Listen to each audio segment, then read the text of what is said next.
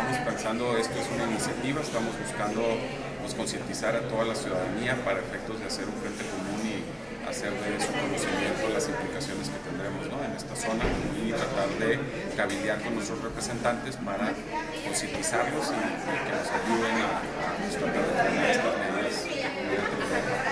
Si se dan esas condiciones, ¿sí procede el amparo? Si se da esas condiciones, hay un precedente en la Suprema Corte donde ya declaró que el IVA en la frontera es constitucional. Es decir, anteriormente hubo quienes del interior trataron de decir, oye, el IVA en la frontera es inconstitucional.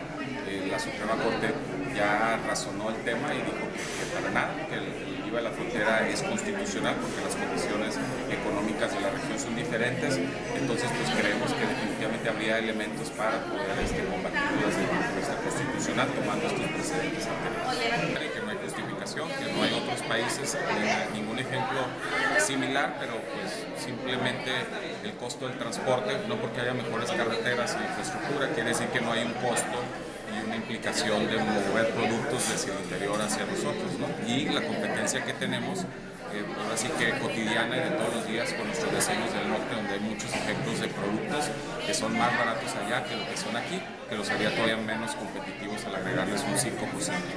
En el documento que te refiero, sí, también menciona que en otros países no hay ese antecedente que acabas de mencionar, pero sin embargo la frontera de Estados Unidos, el sur, sí existe ese tax, ¿no? Claro. Pues lo que pasa es que más bien allá los impuestos al consumo son estatales y las tasas que tienen los estados de la región fronteriza de Estados Unidos son pues en promedio el 8%, lo cual si irnos al 16 pues tendríamos una tasa casi del doble que tienen pues, la mayor parte de los estados fronterizos, ¿no?